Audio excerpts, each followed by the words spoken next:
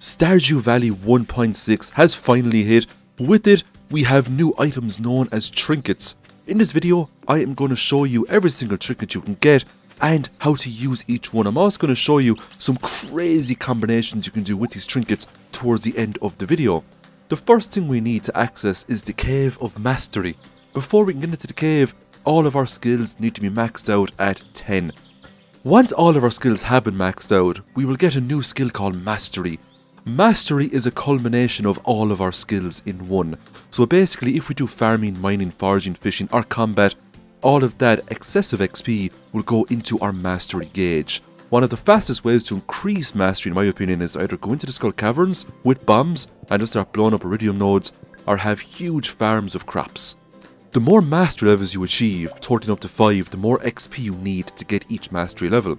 So combat mastery here is very interesting. It gives us the anvil, the mini forge, but more interestingly, it unlocks the use of a trinket. And there's a trinket slot right there on my screen, just beside my hat slot.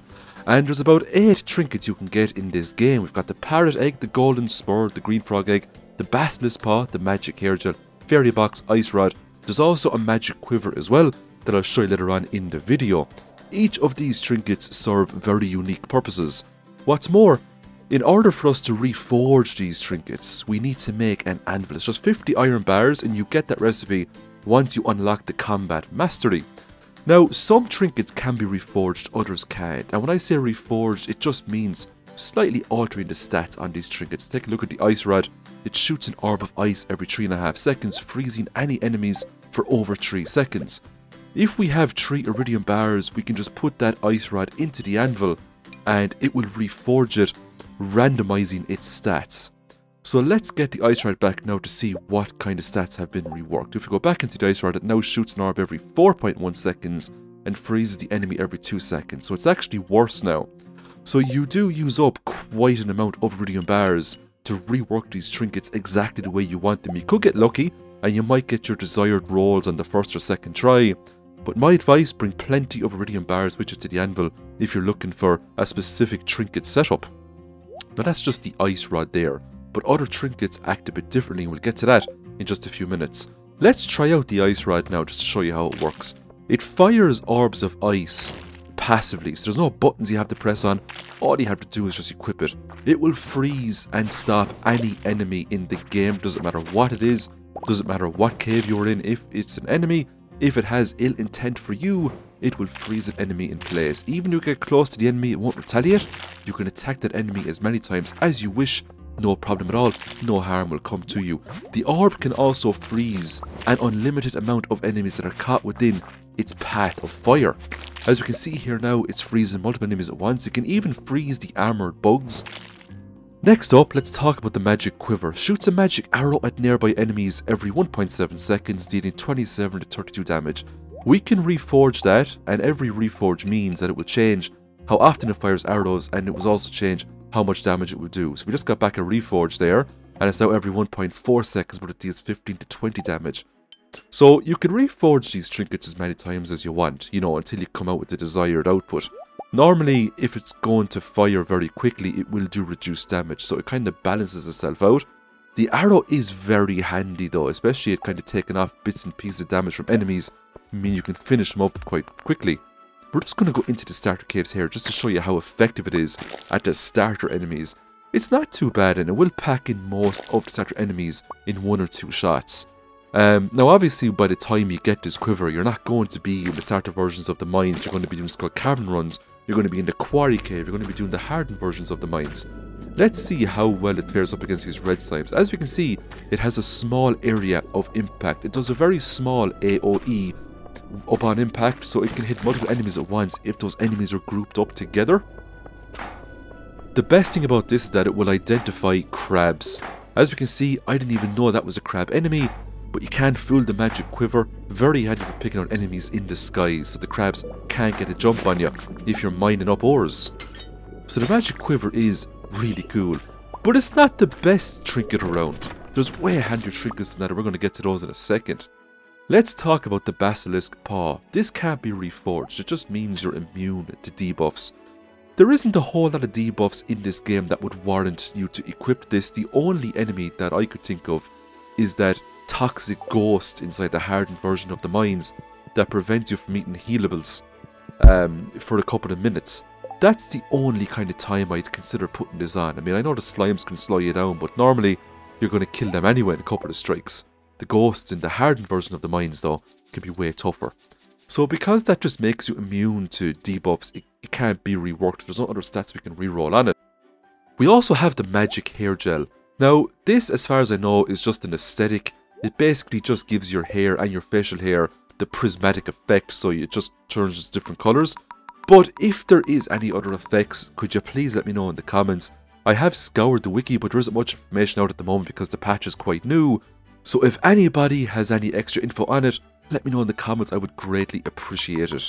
That's basically it. It would probably go quite well if you had the prismatic shirt and the prismatic pants.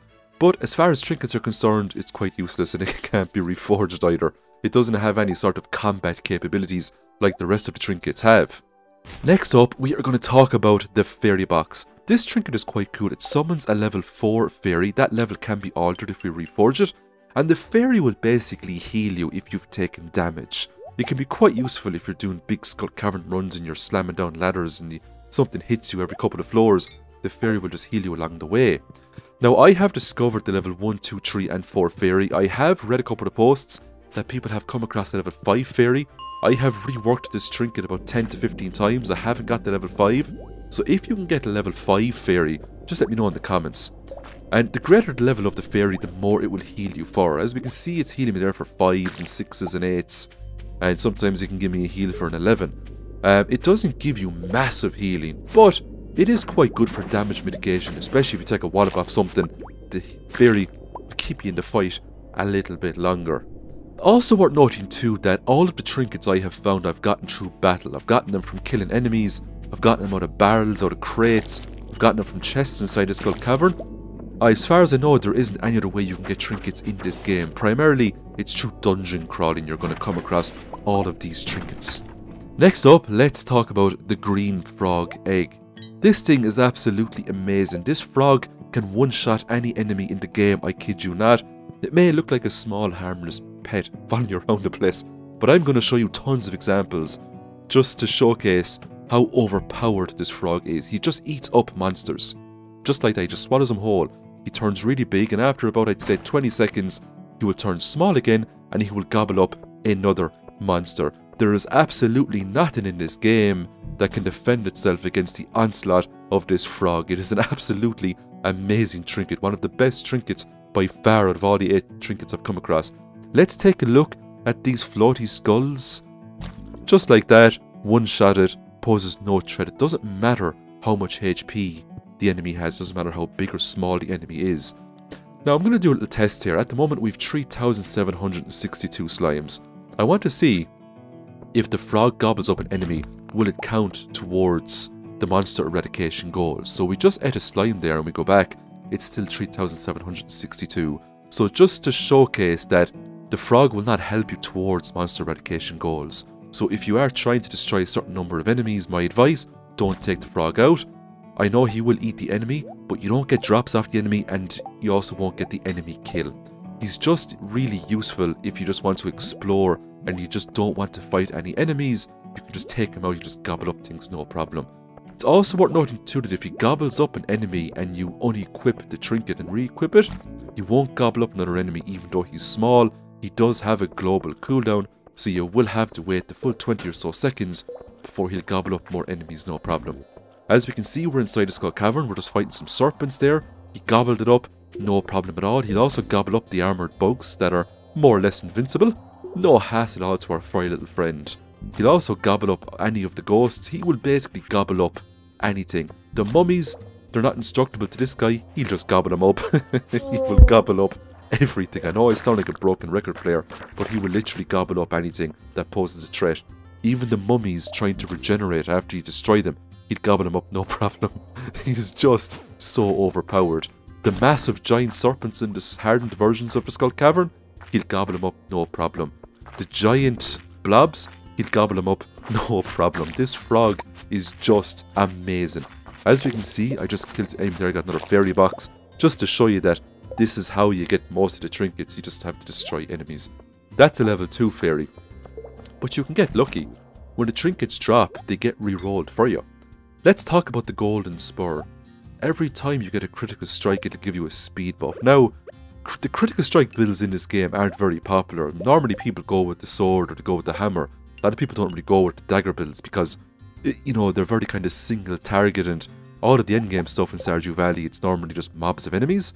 But we'll try the golden spur and we'll see. It can be reforged to give you the speed buff a little bit longer. I have rings equipped to increase my critical strike chance, and I also have the iridium needle as well that has a very high crit strike chance. The needle itself is quite an amazing weapon. If it crits, the enemy is just gonna die. Nothing's gonna save it. As we can see, I get +1 speed, and my character does move considerably faster. Now, you could go all in on this build. You could equip a ring that every time you kill an enemy you go faster, that would stack. You can also drink a triple shot espresso for an increased movement speed. You can take food like a magic rock candy or a spicy eel for more movement speed, and you could end up having a character that's lightning fast. Now, I saved the best trinket for last, the parrot egg. This thing is absolutely overpowered. It is crazy, and I think Concerned Ape will eventually nerf this. It's just broken. So we can rework this at the forge, okay, and it's going to summon a different level parrot. You've got parrots 1, 2, 3, and 4. Now, you also have a parrot level 5. The parrot will basically allow enemies to drop gold when they're defeated. The amount of gold doesn't vary, but the consistency of which enemies will drop gold depends on the level of the parrot that you have. So I have a parrot trinket level 5 there, so the enemies do drop gold quite a lot. I've put my money down to 0 just to do a test, and I'm going to spend the whole day in the mines killing just regular enemies, dust sprites. I'm also going to kill bugs and everything in between. It doesn't matter what kind of enemies they are, they will drop a staggering amount of gold upon defeat. Doesn't matter if it's a bug or if it's a mummy inside the skull caverns, it will still drop more or less the same amount of gold. So the best way to abuse this trinket and get yourself tons of money is to go into the early levels of the mines, take a monster musk, and just spend the whole day wiping out enemies. You're going to get an absolute ton of gold. I have made, I kid you not, over 100,000 gold using this parrot and just killing enemies for the whole day. Like, I'm only doing this for a few hours, I already have 18,000 gold. The parrot is just broken. It's absurdly broken. I just want to say again a huge thanks to all my channel members, and if you haven't subscribed to the channel yet, could you hit that subscribe button? It would really help me out. I'd greatly appreciate it. I hope you all have a wonderful day. Stay tuned for my big 100-day video. I'm in the process of editing it at the moment. It's going to hit in the next couple of days. It's going to be a real good video. It's going to showcase a lot of the 1.6 content. Thanks again for watching, and I'll see you soon, everyone. Bye for now.